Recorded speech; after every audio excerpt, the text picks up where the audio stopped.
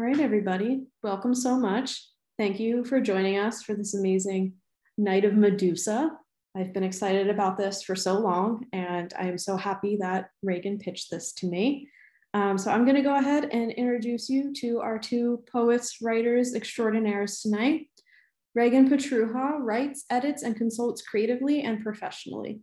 Head of a Gorgon, which is what we're here to talk about tonight partially, is her debut full-length poetry collection. Her debut poetry chapbook, An Animal I Can't Name, won the 2015 Two of Cups press competition, and she has a memoir in progress, which I am very excited for.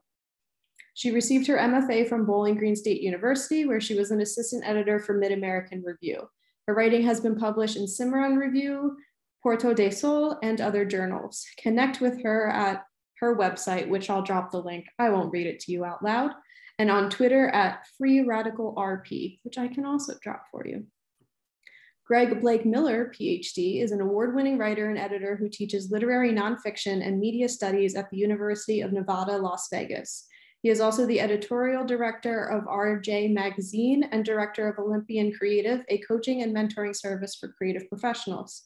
Honored as Nevada's outstanding journalist, Miller also writes fiction. He is the author of the illustrated short story collection Decemberlands, and his recent work appears in Red Canary's Echo Lit series. He is a former staff writer for the Moscow Times and is currently completing a novel set in the 1960s Soviet Union, which also sounds very cool. And you can learn more at his website, which I am about to drop in the chat for you all.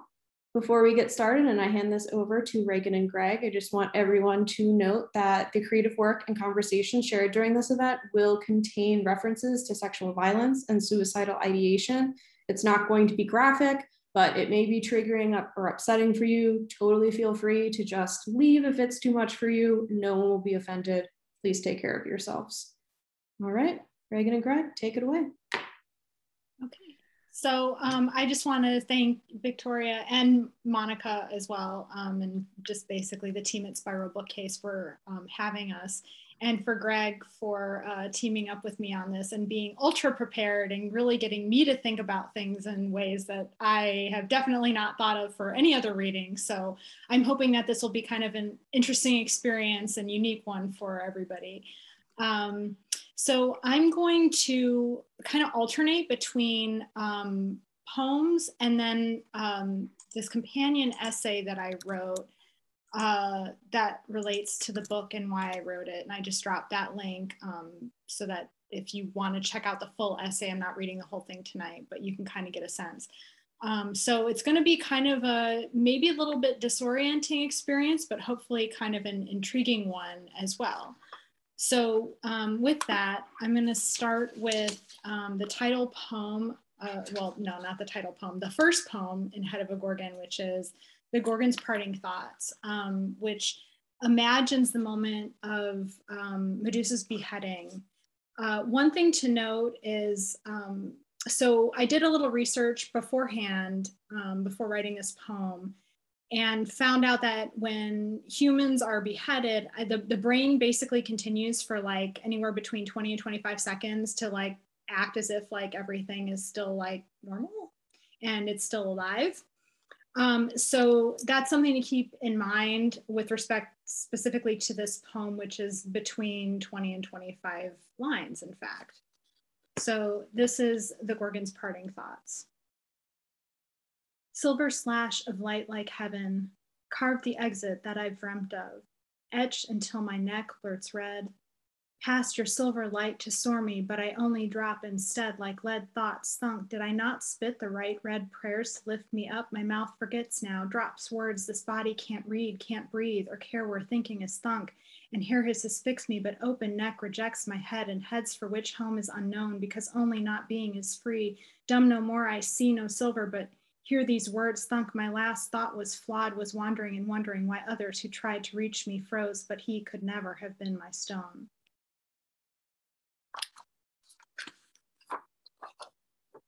When I drafted my first poem about Medusa in 2007, my second semester in graduate school, working towards my MFA, survival of another kind was on my mind. My mother had battled breast cancer and won, yet I had come to notice through the years since her double mastectomy something unjust about the way some men perceived and treated women like her who had survived such tragedy.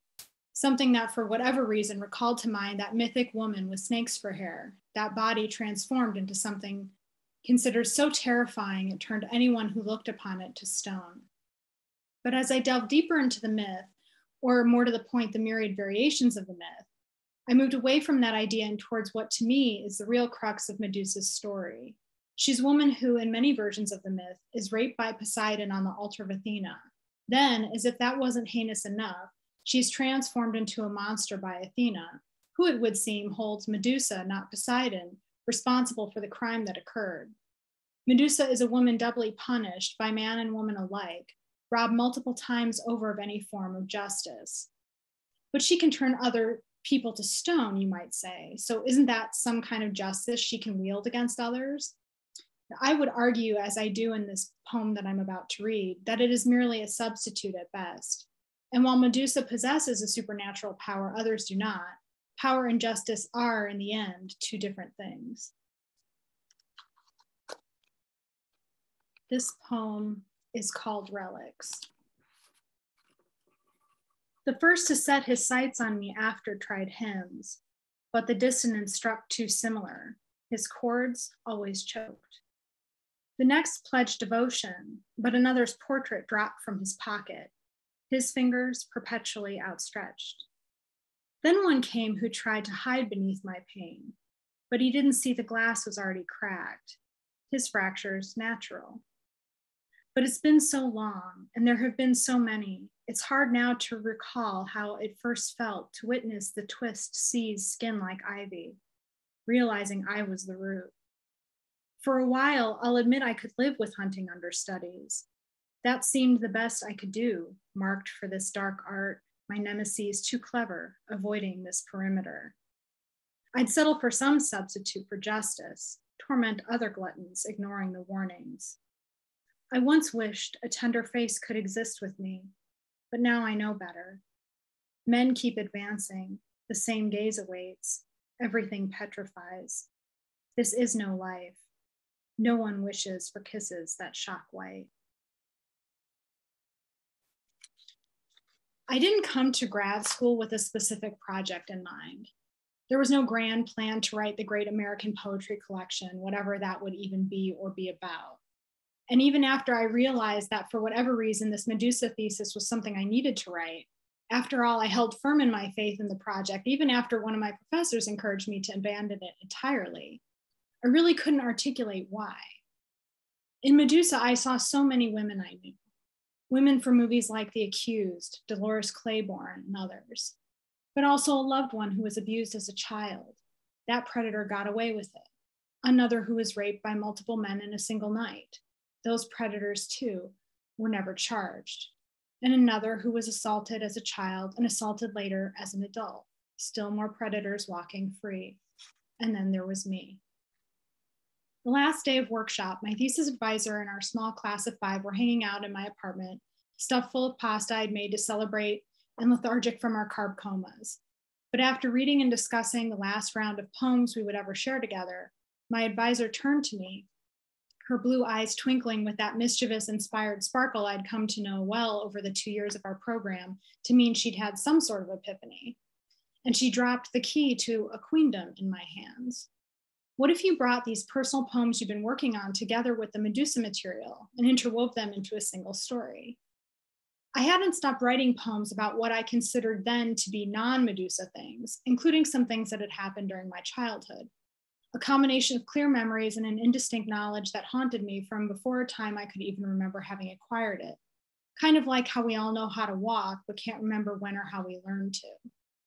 And the Medusa work at that point had focused on her adulthood, which is really all we hear about in the best known tellings. I was willing to bring the two together, but it would mean a reimagining of both sides of the equation. Medusa could no longer be someone separate from me. She had to fully enter my world in present time. I had to open the door, look her in the eye unflinchingly, and embrace her here.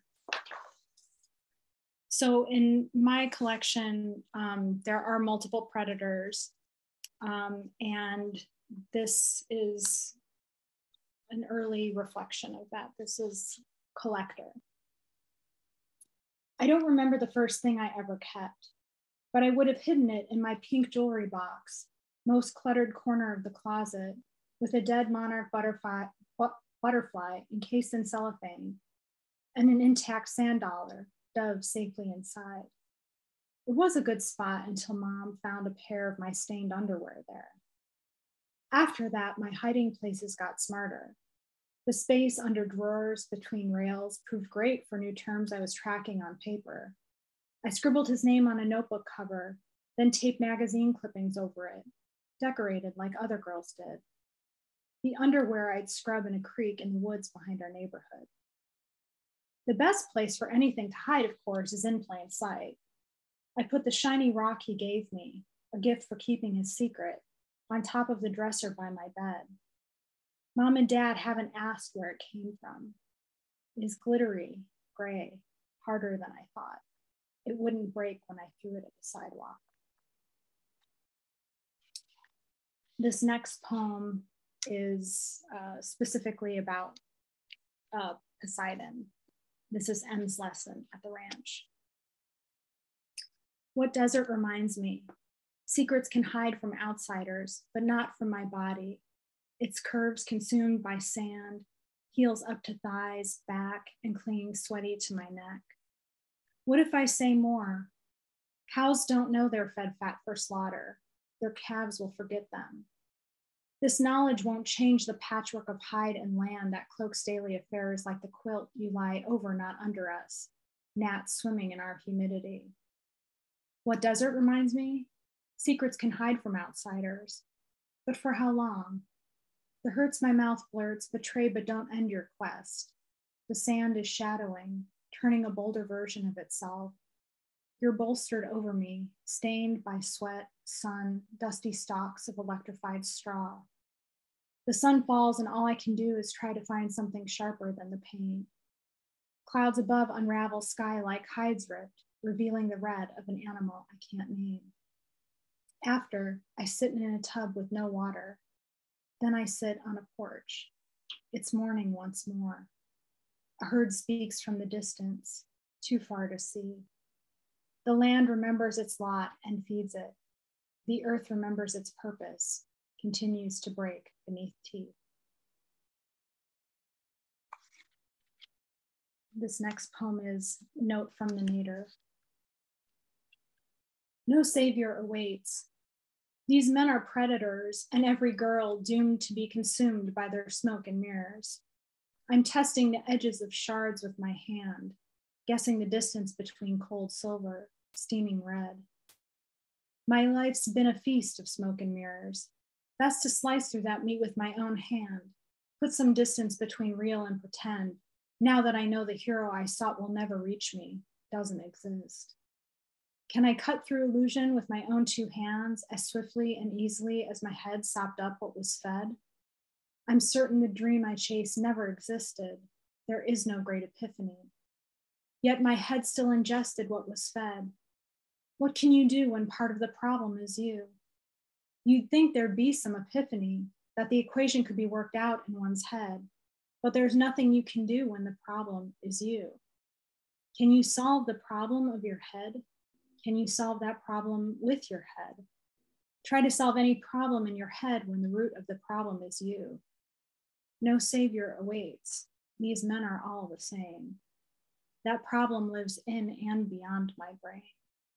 So thank goodness for sharp shards, steadfast hands. I haven't always had a strong sense of why I've been drawn to writing. I read a lot of books as a kid. I read a lot of books as a kid. I often tell people who need a quick and easy explanation, and that's true.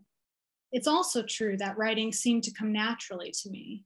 A lot of writers, myself included, like to say our drive to write is about some sense of urgency. That too, for me, at least in part, is true. There is urgency to the story I'm sharing in Head of a Gorgon. It, like each and every survivor's story, needs to be heard. But the more I worked on the manuscript, the more Medusa revealed a deeper reason to me.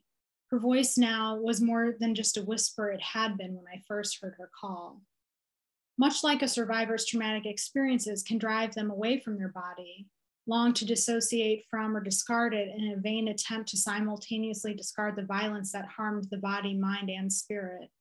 I could sense many folks in workshop, unsurprisingly mostly men, trying to drive me away from writing, from this new body I sought and was creating instinctively to take refuge in. I'm grateful to Medusa for lending me her strength, for not letting them win. Too many women, too many survivors have been silenced already. She knew what I know, that justice for us would always be impossible. There's nothing any legal system can provide survivors that deletes, like writers delete the unnecessary elements of a story, what the body has suffered, what it became because of that suffering. But in telling this story and using our voices, there could be reclamation. There could be, as I strive to accomplish in my 14-part Shattered Sonnet series in the Uncharted End section of Head of a Gorgon, reinvention. No, it doesn't bring back a girl unharmed. Nothing can. Justice isn't possible. Instead, through writing, I am delivered another one that, if only I am brave enough to embrace her, woundedness and all, I can still, perhaps even more fiercely, love. And this poem is called Raven, Father. You didn't make me raven, Father, unkindness did. You didn't see who split your girl too soon from the shell, couldn't hear the shivers of downless skin. You only ever saw me after these dark hinged wings. A double life already begun, one father, two masters, but sentry, I had none. I was so happy you sat with me, Father, in hospital. Diagnosis, half raven with two brains raining my head, flapping, falling back through memory, finding only endless twisted slacks. Half raven with black breast cracked open, blue tumor beating back forth back behind viperous ribs. Unkindness, it seems, runs in this blood. Halves foreign to each other struggle to fit, incurably different. You asked me what I saw in my reflection once, Father, not knowing the tenor of your question. When I'd perched before a surface, I'd mostly noticed shadows, what stuck with things beneath a shined light. You said, you can tell me anything. I'd waited 2 lifetimes for any man's kindness to reach me, and I returned it, tucked words no bird should ever know under tongue. Fledglings can't be heroes, Father. The small don't dare spring with unversed wings. They recite terms they've heard but can't grasp, rattles demanding salvation, deliver us from how swiftly a flock of unkindness will wizen us. Then we pray for age or an end, invent reticent melodies, peck and peck at our binding ties. You'd be so proud now, this sharp beak of mine. Split for collision, my halves now collaborate, fray unkindness's grip like scissors. Father, sometimes I saw your black pain flapping, but birds can never remain in sky. Why should I name who happened? Could that ever measure their infinite unkindness? Let me share these notes instead. Forgive what I've hidden in this odd soldered shell. Trust the blind flight alongside shadows I must shepherd. Your daughter's a crux, but recovered from the squall, resolved, shaping a haven with these pitchy songs. Thank you, Raegen. So now we're going to chat a little bit. I'm going to ask Raegen some questions. If there will be a Q&A time afterwards, but if you guys want to hop in while we're talking, you know, because you just heard these poems and sort of enter the conversation, you can, but I'm going to get the ball rolling. So Raegen, one of the things I want you to, I'm really fascinated with, there's the power of the individual poems, but which is the structure that you put together here, the life story that runs through these poems. And I want you to just speak a little bit to the sections of the collection and the development that we see in Medusa through those sections. Sure. So I think as I kind of studied the different versions of the myth, and I thought more about what my thesis advisor Larissa had suggested about kind of bringing some of this stuff that I was working on separate, or that I thought was separate at the time, but actually kind of fit quite nicely into this broader story. That idea of like Medusa having a childhood, which I hadn't come across in any of the versions of the myth that I had read and researched, became more and more compelling to me. And so being able to sort of imagine that more or less from scratch was really kind of intriguing. And so I really tried, for the most part in the book, to go in sort of like a chronological order that kind of feels along the lines of a novel in verse, but is shorter. So maybe like a novella in verse. And go in that direction of, you know, you kind of start at a beginning, a very definitive beginning, which is the sort of start of Medusa's life. And then you kind of see this evolution. Well, actually, I should say you probably see like a devolution as Medusa develops as a human being, but then is also traumatized multiple times over. So it's kind of, it's all happening at once. This sort of, she's becoming a being, but she's also being kind of torn apart by this violence that she's experiencing. Until you finally get to this point where that way of living becomes untenable. And there has to be a change. And there's the rock bottom that's represented by Note from the Nadir. And then there is that change. And that's where reinvention kind of comes in. And that whole sequence sort of allows her to reimagine herself in a way that is tenable, that does allow her to kind of move from a position of being a victim into being a survivor, into taking kind of charge of how she's going to be able to move forward and not necessarily forgive. That's not part of this book. Nor do I personally believe that as the writer of the book, but that allows her to move forward in a way that feels authentic and honoring to her and the person that she wants to be and become.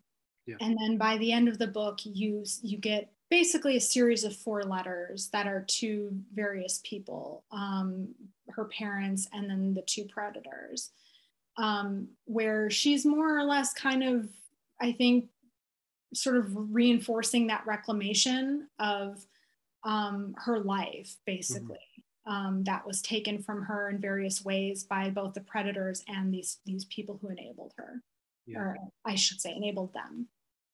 We talked a little bit earlier this week about the term reinvention, and I guess reclamation would fit in there, where you mentioned that you have some questions about the word reinvention and the way that we use it, because as children, so many things happen that are not of choice, that we can't reinvent because we've never invented ourselves in the first place. And so we have to, only after we've gone through all the things that we go through in life and ultimately try in some way to rise above them, make something of them, whatever it is that we do, only then we invent ourselves sort of for the first time. And so there's that sense of choicelessness that comes with childhood. And I wonder if you could speak to that a little bit, both as a writer and as the creator of this Medusa. Sure. Well, and actually it's funny because I think the experience of writing is a lot like that, right? So they always tell you in workshop, like, well, you have to know the rules before you can break them. And everybody's just like, oh, and gets very frustrated by that, and understandably so. But if there's truth to that, maybe it's in like real life where, we're born into whatever bodies and whatever sets of circumstances that are completely beyond our control and choice. In fact, the very act of existing is not our choice. I mean, depending on your spiritual beliefs, but, until I have some like divine spark strike me and inform me that that is in fact how it happens, I'm more inclined to think that it was not my spiritual choice to be born this. I mean, which is not to say I embrace myself, but but that agency, that sense of choice, I don't necessarily believe is there for any of us. So we come into this world not of our own volition, and here we are. And then the socialization, regardless of where we're at, what culture we're in, that all just starts happening. And so much of it just gets absorbed because you're a kid and that's what you do. You just absorb everything and you're like a sponge, and that's how you learn. But you also learn like things that are not helpful to you ultimately. And so then you kind of, as you grow up, hopefully, some of us don't ever grow up, but hopefully if you grow up, you start kind of maybe questioning some of the things that you grew up believing or grew up being taught, and asking if those things are true and if they serve you. And I certainly did that in my own life, and I try to do that within this book as well. So again, that sort of reinvention sequence after her rock bottom and Note from the Nadir is really that point where there's just a lot of questioning going on, and so then the language has to change around that as well.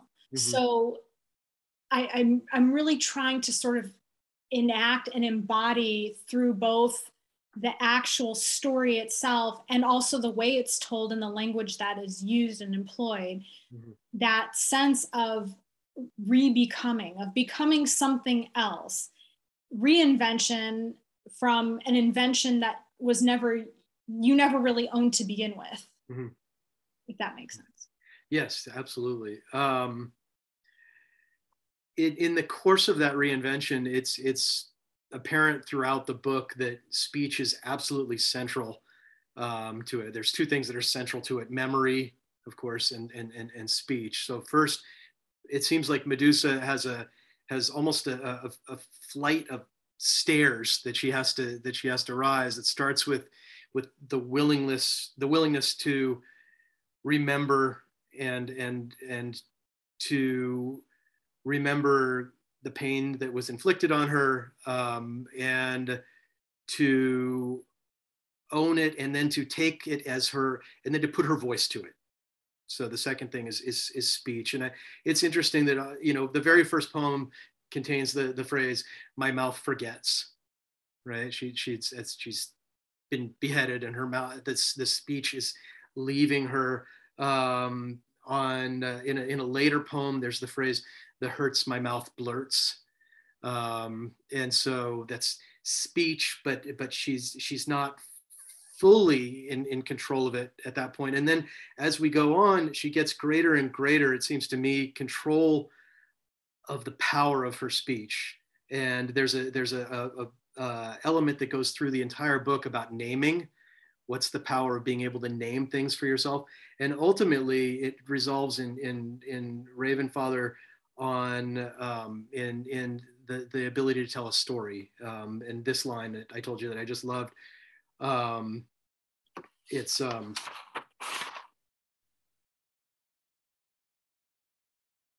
new kind of light. Oh wait, that's in.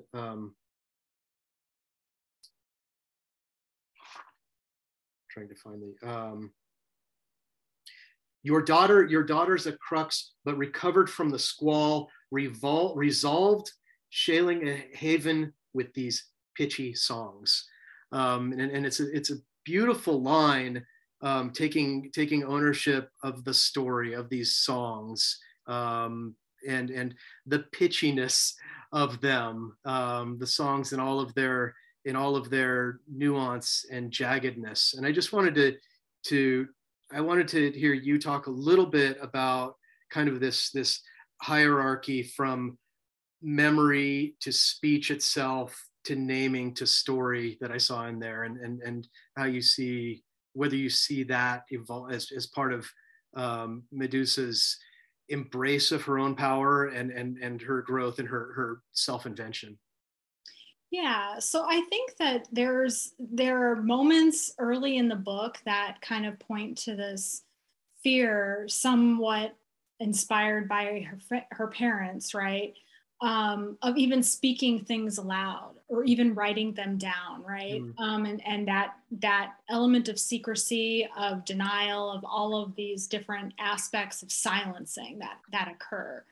And then as you kind of go through the book and get to that reinvention sequence, I think the first step is really being willing to claim a voice, right? So she moves from, you know, the only words I feel safe speaking, I scream, in the poem Cheer, which is about cheerleading, but also about, you know, that, to, you know, being able and willing to speak out and to say, this is, no, this actually happened. I remember it, it actually happened.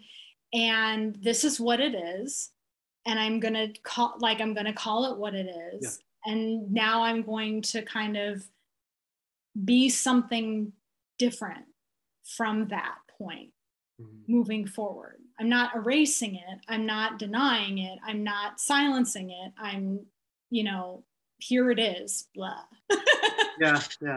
And I said shaling instead of shaping because I don't have my glasses on, but shaping a haven with these pitchy songs. I just want to dig a little bit more into the phrase pitchy songs, because I think it's so incredibly apt for the way that we're able to speak about our lives and the jaggedness of life as lived, rather than a narrative that's shaved and smooth for public presentation. And I think that's one of the wonderful things, is that she doesn't try to smooth her narrative. It's there with all its jagged pieces. It's allowed to be pitchy. So I wanted you to just sort of speak to that phrase a little bit. Sure. So actually, because my sister can appreciate this, and she's here tonight, and she's a singer, and so she's actually got perfect pitch, and so she knows right away when there's a song, when there's a note that's off, that's been, you know, it's just, I can't tell. That is not my gift at all, but Chris knows, and so, you know, as I was moving through the sonnet sequence in particular, and I was thinking about how sonnets are to me a type of song, especially if you hold really true to the form and the rhyme at the end, which I did not, and that was a deliberate choice. But beside the point, it's wanting to point in multiple ways to the reference of Medusa's wings. So in some versions of the myth, she has birds' wings, basically. So this concept that her words can be a song, that it's a type of music, that it's beyond words, it's a different type of story. It's music. It has become music, which of course is the goal of poetry, generally speaking. And while I'm not a lyrical poet, I was heavily influenced by a seriously lyrical poet. So I tried to work that sonic element in there as much as possible. But yet, to your point, there is no easy kind of solution, right? And there shouldn't be for a scenario like this, and life isn't like that. In fact, it's very messy. Even when you find peace or resolution or some kind of closure or whatever you want to call it, so that pitchiness definitely does refer to that sense of there's still, like, you can't fine tune it. It's not going to be perfectly on pitch. It's going to be pitchy. But also pitch is black, right? So the color pitch, the color of pitch. And this is a dark story. I mean, it is, like, there's no denying that. And so just because Medusa kind of reclaims her own story, her own song, does not mean that it is like everything's better and like tra-la-la and everything's okay. Like, that is definitely not the messages we walk away from this book, or at least not my intended message. So I think also kind of capturing that dual meaning of that word, and just you know, kind of noting that, yeah, you know, while there is a resolution, it's almost like it's an unresolved resolution. I love that phrase. Yeah. That's great. Yeah, an unresolved resolution, which is the ending of any story that's really allowing itself to be about life, right? So chapters end, but the book of life really doesn't end until it ends, and then it continues in legacies. So and that's also pitchy too, right? That's absolute black, because then you're 6 feet under or in an urn, you know. Exactly. Life is very pitchy. You know, you were talking about the lyrical elements of these poems, and it brings to mind like just a really powerful turning point in the book is after Notes from the Nadir. Well, first of all, I want to speak to Notes from the Nadir. It's a fascinating poem because it's obviously her low point, and it's a poem, you know, about violence to self. At the same time, it contains the seeds of what comes next when she talks about being able to resolve the difference between the real and the unreal, and she's starting to unravel things and for herself. And it's too late in her current form, but you see the seeds of this self-invention that's going to come in the next section. So I thought that was really powerful, that Notes from the Nadir is both an end and a beginning in a way. But in the next section, you did something really fascinating, which is you have the non-italicized portion of the poems, right, that are Medusa thinking, and then the italicized portions of the poem, which are very much in sort of a legendary mythical register, very lyrical, that are told in sort of an inner voice of Medusa, where she's almost an authoritative part of herself is speaking to herself, and there's some self-teaching going on. But there's those italicized sections sort of rise to a high lyricism, and I wanted you just to talk a little bit about that, and then the decision to sort of shift registers in the middle of those poems, and also and then afterwards I'll read my favorite 4 lines of the book, where I see like literally those wings spreading and her starting to take off. So but first, tell us about that decision to go with a more lyrical register for those italicized sections. Sure. So again, kind of coming back to that sonnet form, the italics really started to get as close to the full sonnet, like fully kind of sticking to that form as possible. Adherence, that's the word. I'm like, my mind is looking for the word. It has the word somewhere in there. Dig. It is a stricter adherence to the form, right? To kind of push that song-like quality that is naturally inherent to sonnets when you adhere to the rhyme scheme. So part of that is that sense of she wants to have her own song. She wants to have this be something, you know, that helps her kind of lift and rise from the ashes, or rise just from this dark, like sort of abyss that she's spent her whole life in up until that point. And so I think that the lyricism that I try to incorporate in there is just a reflection of that desire to really create something beautiful from like this awfulness that's happened to her. Because I think that my feeling is that Medusa is in fact very beautiful, and that she's not like this horrible villainous type thing that a lot of the tellings and retellings kind of shape her as. That it's the other people who are the bad people, not her.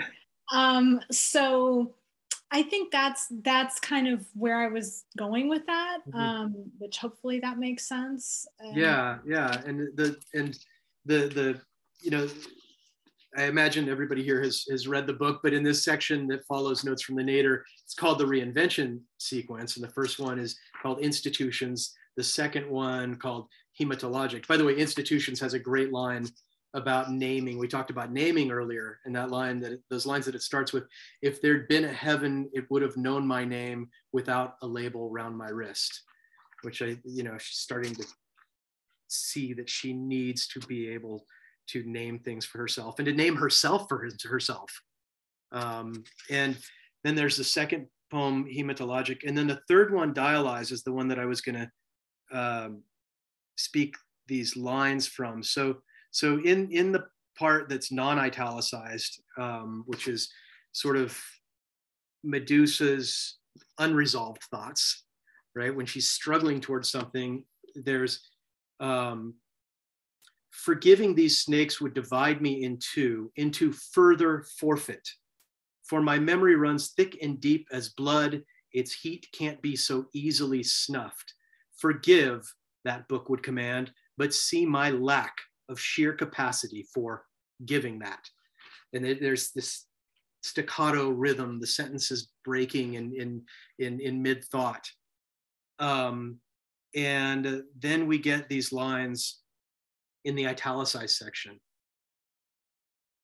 Strip this fiction of its grip by lifting your eyes from the page to the sky while you seek the gift no one can take or take back. And I just think there's so much power in this what this authoritative voice within her is giving us, right? She's stripping the fiction that's been pushed on her all her life, that somehow there's a shame that she has to carry with her. And when that voice says, strip this fiction of its grip by lifting your eyes from page to sky while you seek the gift no one can take or take back. I was seeing that as sort of a power turning point for Medusa. What did the poem Dialyze mean for you as you were writing this? Because it was like, I had this sort of like, I felt like oxygen coming into my lungs as I read that poem. It was like this very inspired moment. So I just wanted to see how it felt to you as you were creating that poem. Thank you. It's funny because, a lot of people point to the rage of the work, and there's definitely rage, and there should be rage, and it's absolutely justified, and it's a righteous rage, and I built that in, and I wanted it like everywhere. But that in particular that poem really centers around this idea that's just always just like, it's just perpetually pushed on survivors to forgive. Yeah. That we're supposed to forgive. And that if we don't, we're somehow lesser, or we'll never heal, or whatever. And it's all a load of crap. I don't believe in that at all. I think that that's another aspect of, some of the structural, misogynistic, sexist, often religiously related, load of crap that many of us are socialized into, right? It's another means of silencing survivors, essentially. Which is not to say, like, if you personally have survived something and you feel that forgiveness has been helpful to you, by all means, do what is helpful for you. I'm just saying I don't personally ascribe to that at all. I believe more in something called radical acceptance than anything else, which is just more or less, yes, full of rage. Exactly. Somebody put in the chat. It's more just accepting what has happened so that one can move past it. But that doesn't require forgiveness. That just means you acknowledge and accept that something happened. Like, I acknowledge and accept that I brushed my teeth today. But obviously on a higher and deeper level, when it comes to something that's a traumatic and deeply traumatizing experience. Totally different vibe from forgiveness. And so there's naturally a lot of anger in me as a human being when it comes to this concept of forgiveness.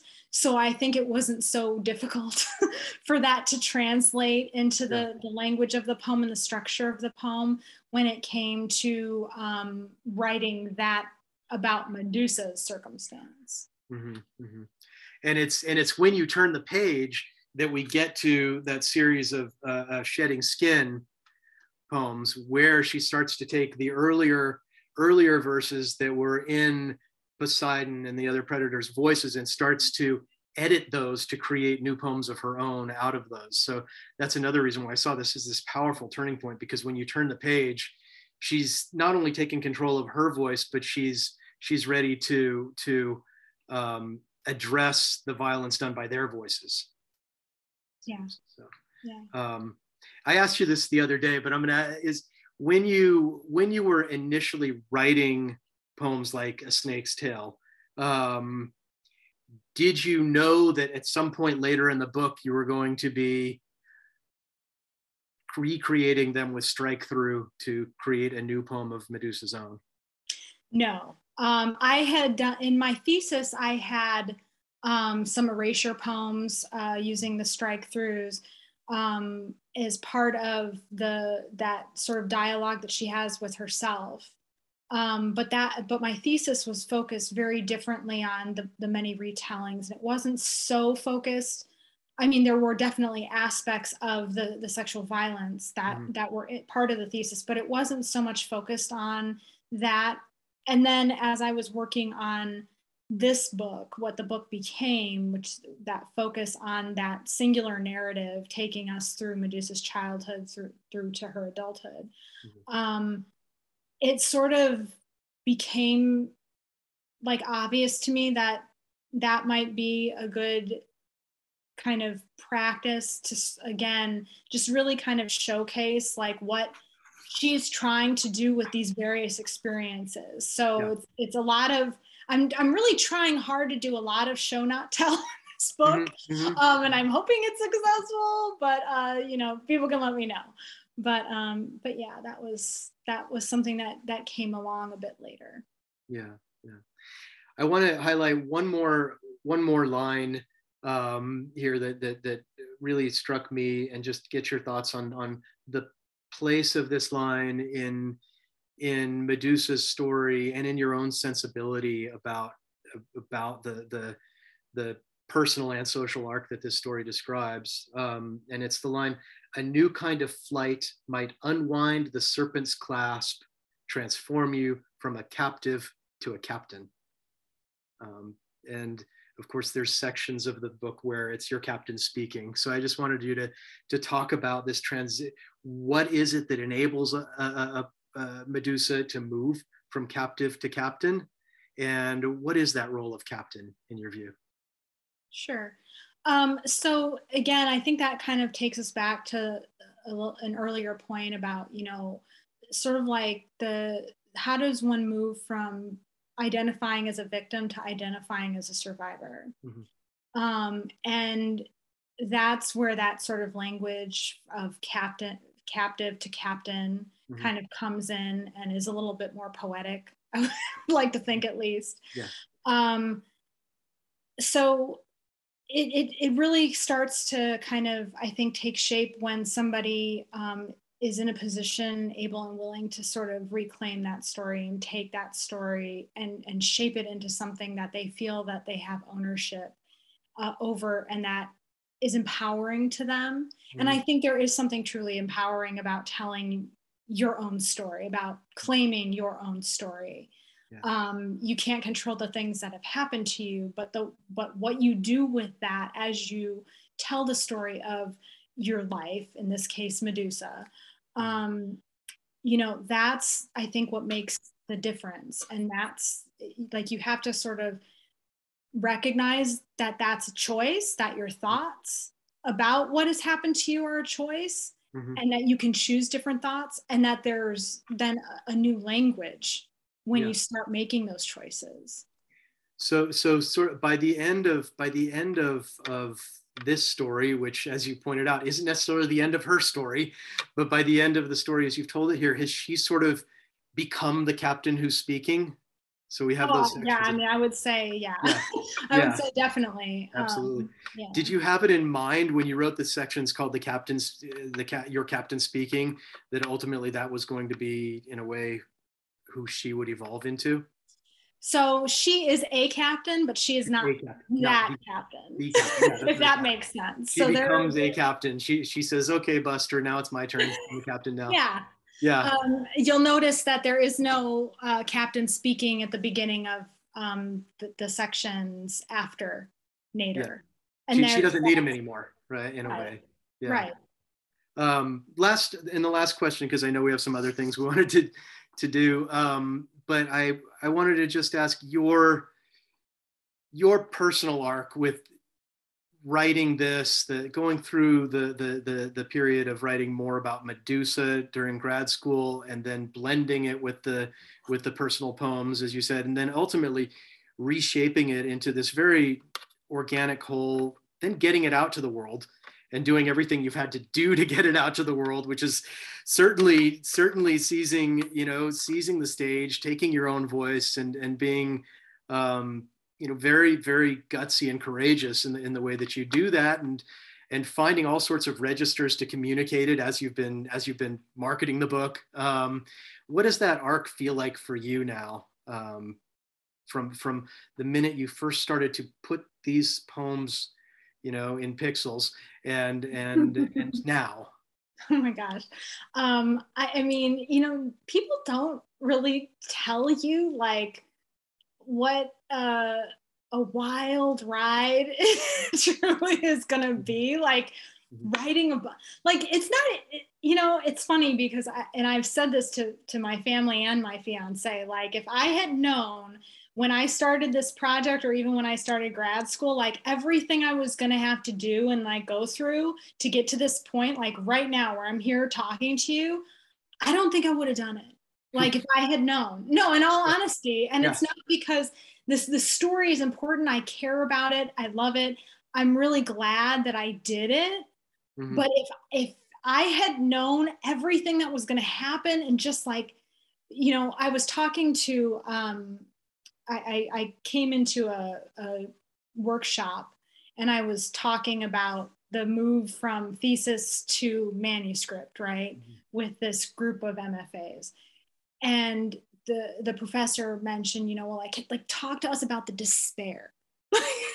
And I knew exactly what they meant. Like, it was like, talk to us about the despair of like everything that, like, from the writing to pulling your hair out to like, and then you try to get the book like published. And I mean, there's so many different types of despair that are related to writing and publishing. It's like not even funny. And then, I mean, forget about it. Like PR, that whole thing. I mean, that's like a whole added level and layer of like despair. Mm-hmm. I mean, don't get me wrong. Like, then you have these wonderful moments like we're in right now. Yeah. That truly make it feel worthwhile. But man, is it painful getting there? But you just gotta know that that's so normal. And I don't care what anybody on social media is like presenting it as, and like, oh, everything's cool, and nothing went wrong, and like I never suffered, and everything's perfect, and tra la la. Like, that's all load. That's all load of crap. Like, they need some more pitchiness to that song. Yeah. I mean, for real, this is like a dark road. Yeah. But there are these bright moments, and just like anything that is worth doing, there's going to be it's going to be growing pains. I mean, a lot of it relates to growing pains, and you don't necessarily see it that way when you're in the moment. Mm-hmm. You just see that you're struggling with revision, or you're struggling to place a poem, or you're struggling to connect with the right publisher. But then, you realize, okay, but I became a better writer. And also I learned how to do this thing I didn't know how to do before. Mm-hmm. And I'm talking to these people I never would have met before. So it's really, it's a lot. It's a lot of mixed emotions. I guess is ultimately what I'm trying to say. Mm-hmm. But I guess I'm very glad that I'm here at the tail end. Thank God. I just don't know how much longer I could. I mean, I started this project in 2007. So as you might imagine, I'm sort of ready to kind of like get back to my memoir, do something else, not to say I will always love Medusa. I'll always read Medusa poems, like that doesn't go away, but like also there comes a time when like you need to kind of let go of a project and move on from a project. And I mean, again, after a decade plus, like I am ready. I'm glad that I was able to put this out in the world. And that allowed me to move on. And in fact, these were some of the very things that I wrote my publisher when the book arrived. I was like, you have no idea. Like I can finally let go in a way that I've never been able to let go before. And I'm just so relieved. Until your publisher asks for the sequel, you know. There is no sequel. Nope. Can you the last question, tell us the story of Mini Medusa, your oh, sure. So you go. So you know, you're trying to do all this marketing stuff on, you know, social media, right? And as a woman and a survivor, I am very sensitive to how people respond to my physicality, my personal physicality. And I'm really not comfortable. I'm just really not comfortable. And it's got nothing to, like, I have fine self-esteem. It's got nothing to do with that. It's got to do with knowing how many predators are out there and people with bad intentions. That's like, I have no like denial about that whatsoever. And I see what happens to other people who should be able to safely use their image to promote their work or do whatever they want, frankly, but are not. And so I have this hyper awareness of that. But yet I wanted to be able to do something image-wise, do something that I could post on Instagram that would make sense, that wouldn't just be words, right? Yeah. And so I was having this conversation with a colleague of mine. Her name's Lanny Stabile. And so she kind of gave me some ideas that didn't involve like faces of beings or people. And it was interesting and got my mind kind of thinking. And I ultimately didn't go in that direction. But because she had me thinking about these different, like, well, what could I do then instead? Like the answer wasn't just, okay, we'll give up and never do a selfie. That was not like, that's not a solution. Like you still have to find an answer. And so I was like, you know, because again, I've been working on this for a decade plus. You know, I've collected Medusa costumes. I've collected all these different Medusa things. And one of the things that I collected was this Medusa doll along the way. So I'm like, gosh, I got to have Medusa doll somewhere, right? And so I went in this box and I dug out Medusa, and Medusa, the doll, became the face of my Head of a Gorgon campaign. And she goes on adventures, and it's hashtag Medusa's Adventures. And you can find her on Instagram and Twitter and Facebook, doing all of the, you know, a lot of the heavy lifting of PR for me. And, you know, nobody's slid into my DMs over this. And so mission accomplished. Thank you, Medusa. Thank you. It's been a tremendous partnership. Yeah. And she's free. I mean, you know, who can complain? There you go. That's the best PR deal in town. We're all gonna go and raid our like toy chests to see what do we have that might help us in the future. Go for it. Absolutely. Want to open it up to Q&A. If you guys had questions for Raegen after hearing her wonderful poems and our conversation.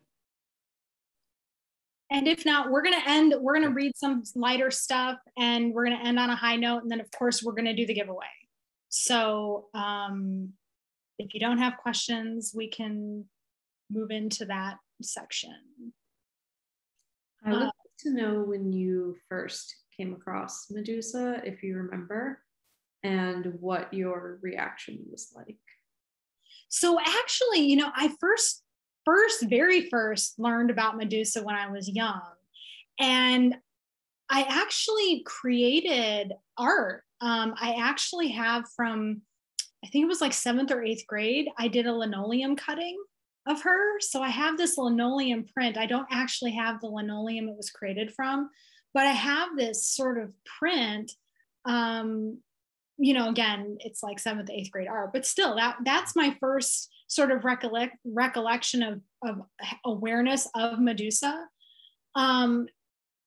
And so in some respects, she's always captured my imagination, but I never really delved into it until grad school. So it's just kind of like, it's like one of those things that's sort of like mysterious, but then later seems to make sense. And then you go back and is it like, okay, well, am I going back and now making sense of it?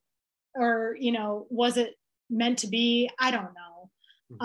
But yeah, I would say around 7th or 8th grade when I made that print was probably the first time I really learned about her as a character. Thank you. That's really cool. I would argue she was always there for you then. Probably. Yeah. Any other questions, guys? Okay. Actually, I want to ask, because I know we're running a little bit over time. Yeah. Should we do the giveaway first and then do the like wrap up, or whatever you want to do? Okay. Your call. Okay. So I have written a number on a pink sticky note, and it's a number between 1 and 31 because Halloween is the best. And we just finished October. So the first person, there's only 31 numbers. The first person who can guess the right number, and then of course I'll show it and prove to you that I actually had the number written down in the chat, will win a free copy, I'll sign it, of the book, and also a gift card to Spiral Bookcase. I hope there will be some guesses. Anyone? Okay, we have one guess.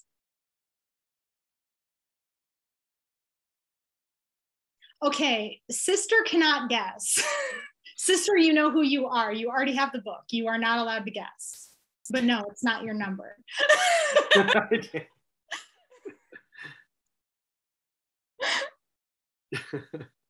Okay, it's not there yet. Keep guessing. Yeah, I mean, you can keep guessing until, we'll keep going until somebody guesses the right one. Yeah, you get more than one guess. Yeah, you definitely get more than one guess because we don't have 31 people here. Yeah. So yeah, feel free.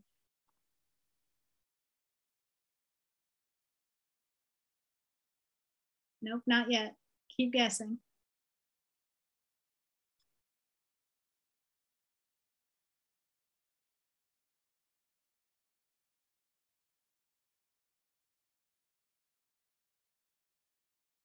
We're crossing out a lot of numbers in the bingo chart here. So I mean, I haven't seen it yet. There it is. There it is. Okay, Shan, you got it. There it is. 13. Well, 13. 13. It's 13. I know because it looks funky going, you know, but it's the reverse, you know, because the camera. Anyway, it is 13. So congratulations, Shan. I'm going to put my email address, and then I'll need your, obviously when you respond, you'll send me your email address and then your address. And I'll get that out in the mail to you probably Monday, but it'll be soon. So, and anybody actually can use that email address if you want to contact me. So feel free. But yeah. Nobody impersonates Shan either. Don't think you're gonna get clever either. Hi, I am Shan. No fakers. No Shan fakers. No Shan imposters. Okay, so I'm gonna read something really quickly, and then I'm gonna let Greg read something from Decemberlands so that we can end on a lighter note, a high note. And thank you again, everybody, for coming. So this is something that I wrote for my fiance. And this is actually the first time I'm reading it aloud as part of a reading. So hopefully I don't mess it up. It's called This Is Not a Love Poem. And it's a ekphrastic, meaning it also touches on, it's like a reflection on an art piece. In this case, Magritte's This Is Not a Pipe, The Treachery of Images. So this is not a love poem. The same way a curvaceous tan can-can leg narrowing to a stiletto-ish tip in Magritte's painting is not a pipe, especially when you look at it sideways, but mostly because, despite its trick of highlights, it lacks a dimension that can be grasped. And what could ever be real without, at the very least, the potential for embrace? Truth be told, even 12 years in, I'd bet you'd readily recall our first. Meanwhile, my brain would have to ramble through its usual associative maze. For example, buy that specific kind of lassock, not only for the pickle, but also the brine. See also ancient cheerleading routines, punishing kick lines, recollections of cramps appearing out of nowhere that must drop everything, be attended to. It's summer again, and it's Vegas. Still, I see you sweeping desiccated leaves off our pots, the driveway, the street. What man does this but him, I think? And is that some type of love? Magritte had something to say about the treachery of images, but then he painted that brown deal and told us only what it wasn't. Like the time on the strip when David Copperfield summoned you up to him on the darkened stage, and between a car floating, whoosh, dropping, and that steaming mechanical avalanche, he spewed some mumbo jumbo that made you disappear. But I knew you still had to exist somewhere within that palette of metallic haze and black. Even now, watching you through our window, I know the meaning of heat that warps the asphalt to mirage, certain the sweat's collecting on the freckled slope of your nose, the last stop on your body before warning turns emergency. When you come back inside, your legs will need chartreuse juice, and I will have a glass filled for you. Later, after the pain evaporates, I'll plop on the couch next to you, drape my thighs across yours, careful not to snag fabric with my heels. I'll wiggle my black patent feet, say, do you remember when we first started dating? A corner of your lips will curve into not a pipe before the other side follows, and this is an answer of at least 1,000 sounds, but in a language my brain's too gherkin to contain. I suppose there's plenty to say about the treachery of words. For example, here, where I tried to make them tell it straight, this story about you. See also, you, still at best a silhouette, waiting for some secret cue, a magician, dissipating smoke. That's beautiful. Really. Wow. That's great. So that's the definition, guys, of a hard act to follow. That's wonderful, Raegen. So I'm going to read you a little section from one of the stories in this book, Decemberlands, that I wrote. They originated as holiday fiction stories for magazines, and then that I wrote and my wife illustrated. My wife, Svetlana Miller, illustrated, and then we put them together into this volume, which allowed us to do sort of the extended remix of the stories. I'm going to read you a passage from a story called The Bass Violin. And this story is about, just to, so you know what's happening, where I'm coming into it. There is an immigrant man named Aaron Grossman, who was a musician. It was a musician before World War II.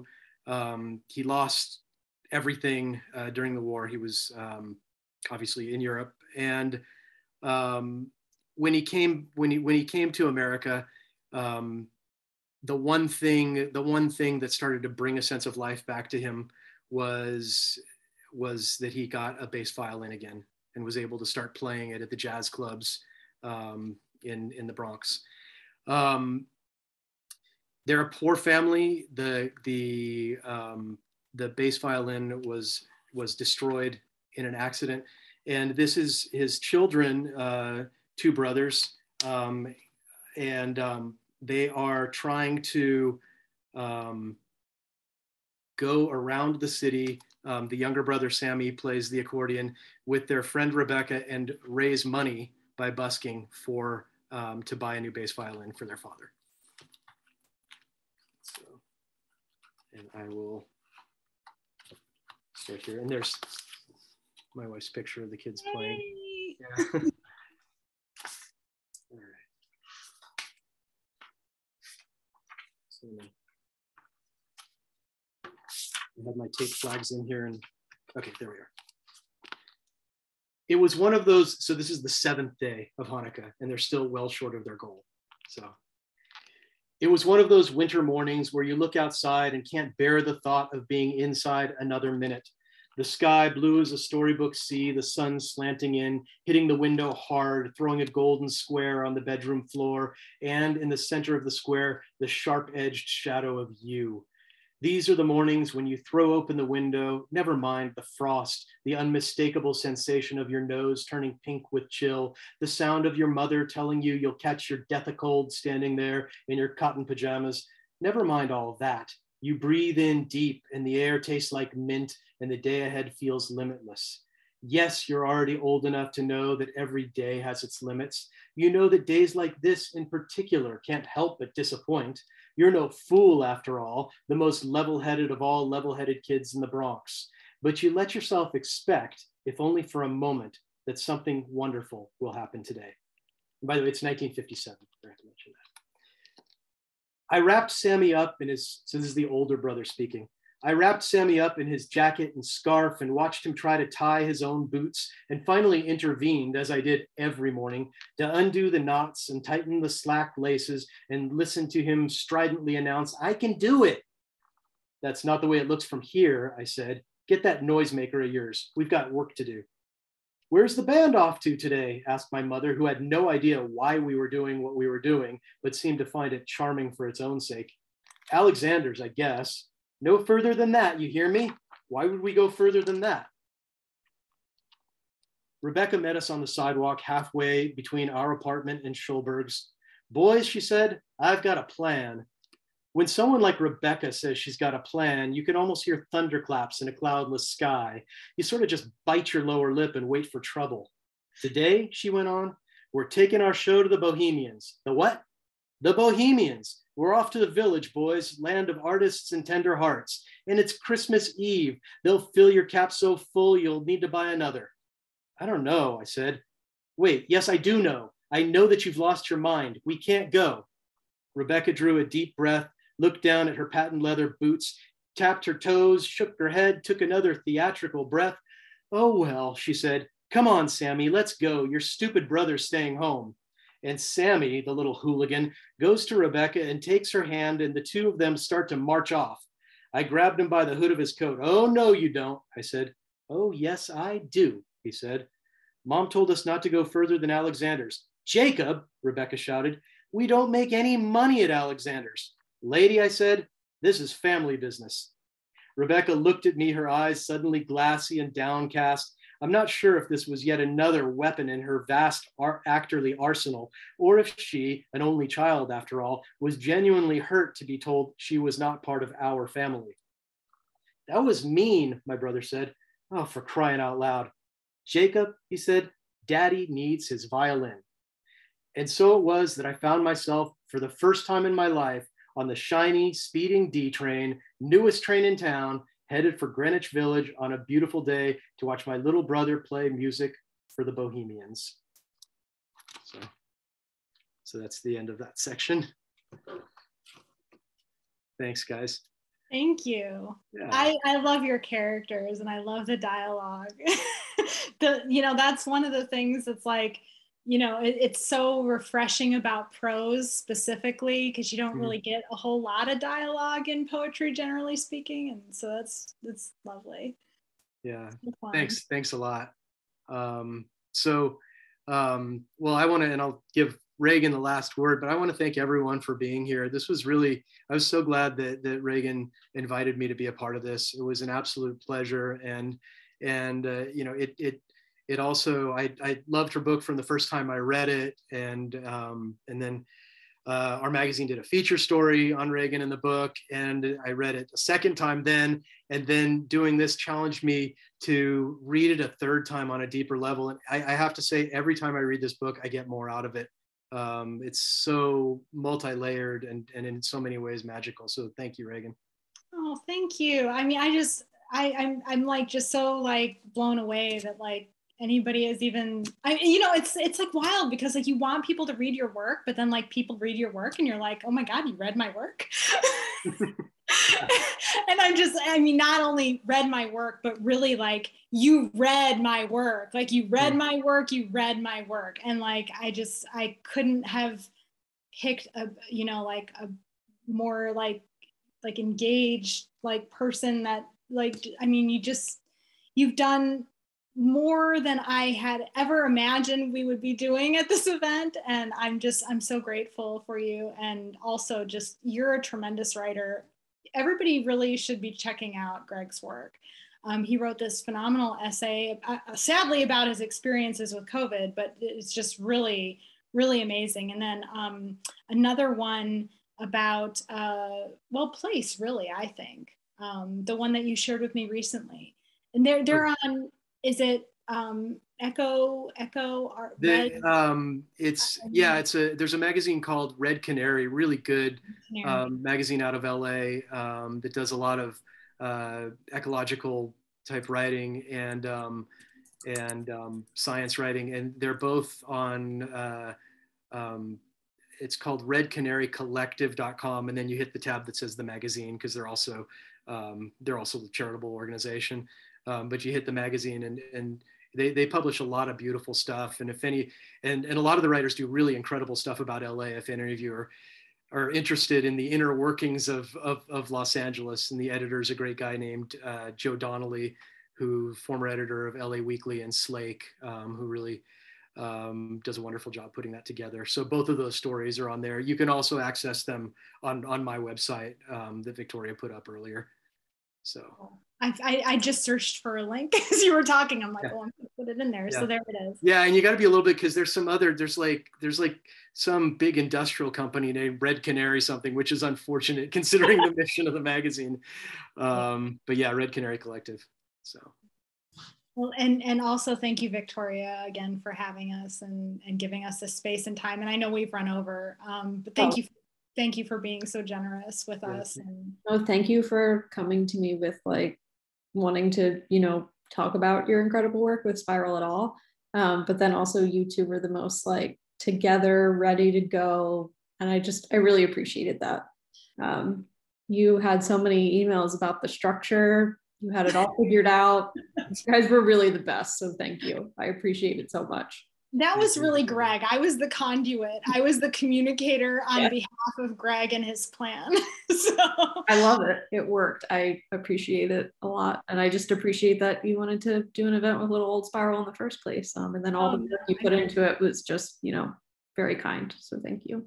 Thank you. And thank you for having my book there too. I saw in the video, I did a little screenshot of it. I'm like, hey, there's my book. It was screen. I'm like, hey, I saw it. It's by some black candles. That's perfect. I think I actually sold out already. I have to get more. Oh, wow. That's awesome. Yeah, which is a big deal for poetry that isn't like Ocean Palm. You know what I mean? So yeah, for sure. I mean, nothing against Ocean. But no, he's amazing. It's just like, if you're talking about people walking into a bookstore that don't normally like pick up poetry, like it's, not easy, but they see your cover and they're like, this is Medusa shit. And I'm like, yeah, it is. And they're like, okay. It's all right. Yeah. Rock on. Well, and then I have to give credit to Jackie Lou, who did the cover art, because she really, everything that I wanted this book to embody in a physical representation, she made it live. So yeah, very cool. It's really cool. And thanks again to both so much for coming. Yeah. Thank you. Yeah, thank you everybody who came and hung in there, because like I said, I know we ran over. So thank you for staying for all of our banter and words. And if you are curious, you got my email now. You can reach out, my website, all the different things. If you want to connect with Greg, you have his information too. So.